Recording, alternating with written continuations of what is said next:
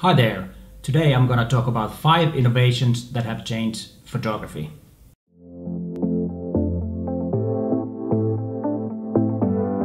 The first one was the invention of flash.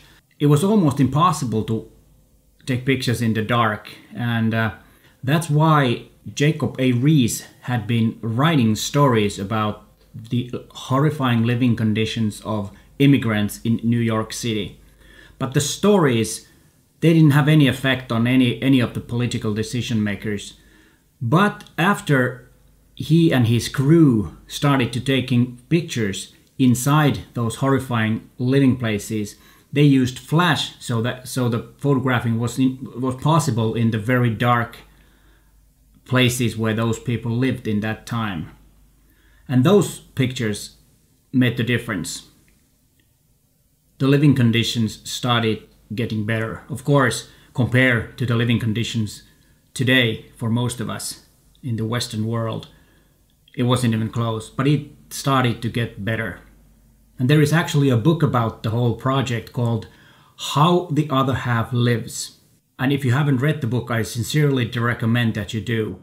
And the second one was Kodak Brownie. It was the first camera that could be operated by ordinary people.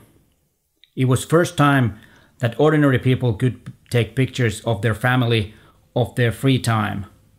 And that changed the whole photographic world.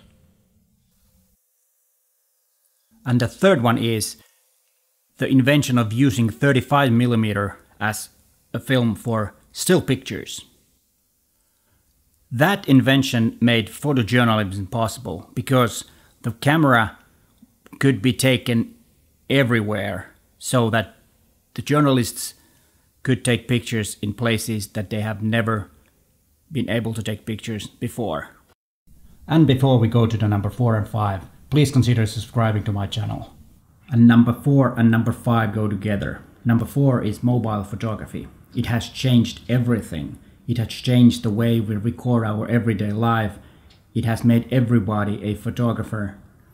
And it has made, with social media, the number 5, the way we preserve our memories. It's not in an album, printed pictures. All our memories are online. And of course, there is no indications that innovations would stop here. They will be evolving, they will be changing the way we think about the photography. And I think the next big innovation is going to be artificial intelligence.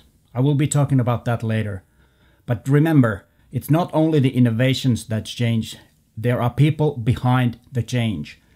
Creative people are the ones that take advantage of the innovation and figure out to do something new.